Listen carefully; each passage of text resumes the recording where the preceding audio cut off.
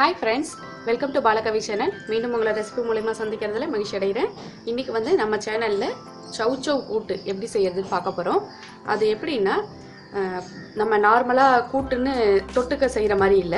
இது டைரக்ட்டா சாப்பாட்டுலயே போட்டு சாப்பிடுற மாதிரி. இப்போ ஒரு காயின் எடுத்துட்டோம்னா கூட்டெல்லாம் வந்து குழந்தைங்க அவ்வளவு சீக்கிரம் சாப்பிட மாட்டாங்க. நம்ம வந்து எப்படி வீட்ல சாம்பார் செஞ்சு கொடுக்கறோமோ அதே மெத்தட்லயே இன்னைக்கு கூட்டு செய்ய போறோம். இந்த கூட்டை வந்து நம்ம சாதத்துல பிணைஞ்சு சாப்பிடுற மாதிரி செஞ்சு பார்க்கலாம். இது வந்து ரொம்ப நல்லா இருக்கும். நான் நிறைய தடவை ட்ரை பண்ணியிருக்கேன். எங்கள் வீட்டில் எங்கள் குழந்தைங்களும் சாப்பிடுவாங்க. சவ் சவ் வந்து தோல் சீவிட்டு கட் பண்ணி ஒரு 1/2 கிலோ எடுத்திருக்கேன். துவரம் பருப்பு 3/4 டம்ளர் எடுத்திருக்கேன். தேங்காய் வந்து ஒரு இது மாதிரி பல்லா பேஸ்ட்டாக அரைக்கிறதுக்காக நான் இது மாதிரி ஒரு அரை கால் மூடி தேங்காய் எடுத்திருக்கேன். சின்ன வெங்காயம் இதுவும் சேர்த்துக்கிறதுக்கு அரைக்கிறதுக்கு, பச்சை மிளகாய் 2 பச்சை மிளகாய் போட்டு அரைக்கும் போது அந்த காரம் அந்த கலர்ஃபுல் எல்லாமே நல்லாயிருக்கும். ஜீரகம் இது 4 வந்து நம்ம அரைக்கிறதுக்காக. அப்புறம் தாளிக்கிறதுக்கு கடுகு, உளுத்தம்பருப்பு, மல்லி, கருவேப்பிலை, தேவையான அளவு உப்பு, மிளகாய்த்தூள் வந்து சாம்பாருக்கு போடுறோம் இல்லையா அந்த ஆர்டினரி மிளகாய் தூளை எடுத்துக்கோங்க. இது வந்து மஞ்சத்தூள். இப்போ வந்து இதை வந்து நம்ம செஞ்சு சாதத்தில் போட்டு சாப்பிட்றதுக்கு இந்த மெத்தட் வந்து ரொம்ப நல்லாயிருக்கும்.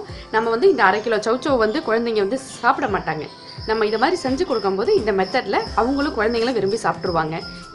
இதே டிஷ்ஷை வந்து நம்ம சப்பாத்தி, பூரி அதுக்கெல்லாமும் நம்ம குழந்தைங்கள தொட்டுக்க வைக்கலாம். ஏன்னா நம்ம அந்த தேங்காய் அரைச்சி ஊற்றும் போது அந்த குருமான்னு சொல்லி வெஜிடபிள் குருமான்னு சொல்லி நம்ம சாப்பிட வைக்கணும். பார்க்கலாம் இப்போ எப்படி செய்யறதுன்னு. அதுக்குள்ளே நம்ம அரைச்சிக்கலாம். நம்ம எடுத்து வச்சுருக்கிற அந்த தேங்காயை சேர்த்துக்கலாம். அப்புறம் சின்ன வெங்காயம் எடுத்து வச்சுருக்கோம் இல்லையா, 4 வெங்காயம் போட்டாலும் போதும். இந்த டேஸ்ட்டும் நல்லாயிருக்கும் போட்டால். இந்த 2 பச்சை மிளகாய் நமக்கு வந்து சாதத்தில் போட்டு சாப்பிடும்போது காரம் தேவைப்படும். அதனால் கண்டிப்பாக நீங்கள் பச்சை மிளகாய் சேர்த்துக்கிட்டா தான் சாதத்தில் போட்டு சாப்பிட முடியும். இல்லைன்னா சப்புன்னு இருக்கும். ஜீரகம். இப்போ இதை நம்ம அரைச்சி எடுத்துகிட்டு வரேன். அரைச்சி எடுத்துகிட்டு வந்தாச்சு. ரொம்ப நைஸாக அரைக்கக்கூடாது, கொஞ்சம் திப்பியாக தான் இருக்கணும். அப்போ தான் கூட்டுக்கு நல்லாயிருக்கும். இல்லைன்னா ரொம்ப குழன்னு ஆயிடும். அது நமக்கு டேஸ்ட்டு பிடிக்காது.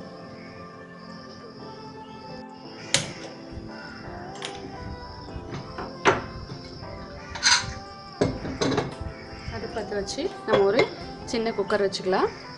அதில் நான் எடுத்து வச்சுருக்கிறேன் அந்த துவரம் பருப்பு அலசி வச்சுருக்கேன், அதை சேர்த்துக்கிறேன்.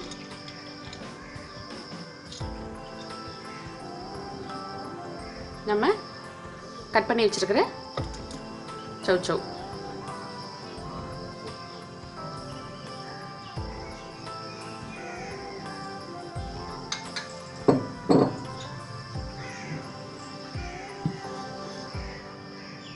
இப்போ இதுக்கு நம்ம ரொம்ப தண்ணி ஊற்ற வேண்டாம். பருப்புக்கும் சவ் சவுக்கும் ஏற்ற மாதிரி ஒரு டம்ளர் தண்ணி ஊற்றினா போதும். இப்போ பாருங்க, தெரியுதா உங்களுக்கு தண்ணி? ரொம்ப பொருசாகவும் கட் பண்ண வேண்டாம்.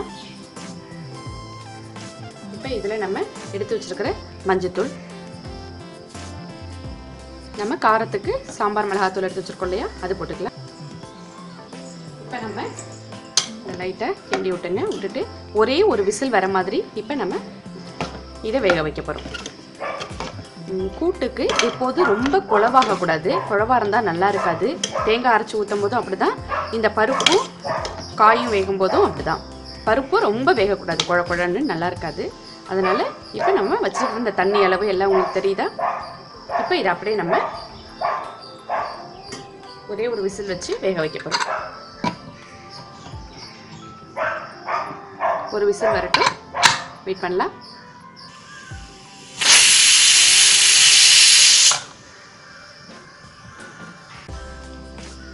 ஆஃப் பண்ணிட்டேன். ஒரு விசில் தான். ஒரு விசில் வந்துடுச்சு, ஏர் இறங்கிடுச்சு. நம்ம ஓப்பன் பண்ணலாம்.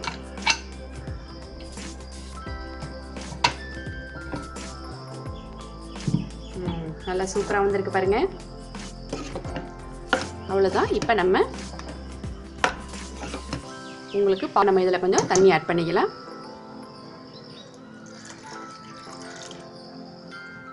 இப்போ அடுப்பு பற்ற வச்சுக்கலாம்.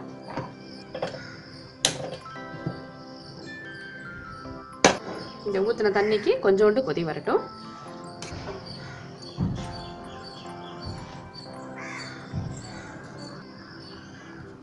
நம்ம உப்பு சேர்க்கல, இப்போ உப்பு சேர்த்துக்கலாம்.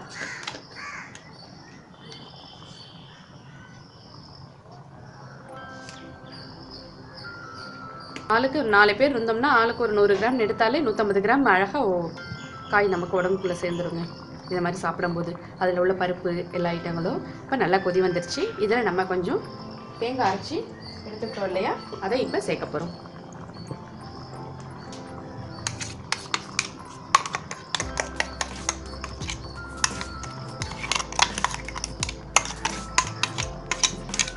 கொஞ்சம் தண்ணி விட்டு கழுவிக்கலாம். மிக்ஸியும் கழுவி விட்டுக்கலாம்.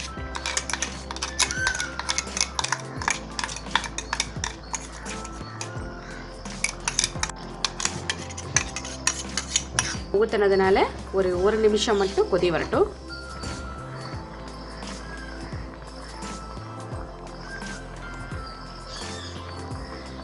அவ்வளோதான், போதும். இப்போ நான் தாளிக்கணும். கொஞ்சம் இறக்கி இதில் ஊற்றிக்கிறேன்.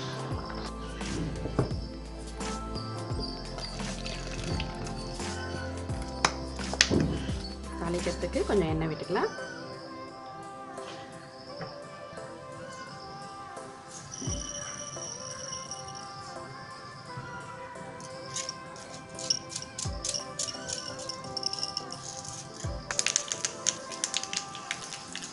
எடுத்து வச்சுருக்கேன் கருவேப்பிலை.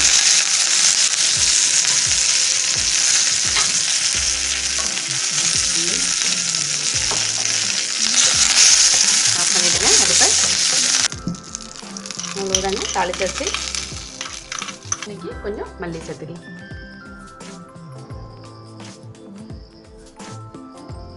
அவ்வளோதாங்க, சுவையான மணமான சௌ சௌ கூட்டு ரெடி ஆகிடுச்சு. நீங்களும் செஞ்சு பாருங்கள், ரொம்ப பிடிக்கும் உங்களுக்கும். செஞ்சு பார்த்துட்டு உங்களோட கமெண்ட்ஸ் ஃபீட்பேக் சொல்லுங்கள். புதுசாக சேனலை பார்க்குறவங்களா இருந்தால் கண்டிப்பாக மறக்காமல் சப்ஸ்கிரைப் பண்ணிங்க, எனக்கு கமெண்ட்ஸ் சொல்லுங்கள். நன்றி.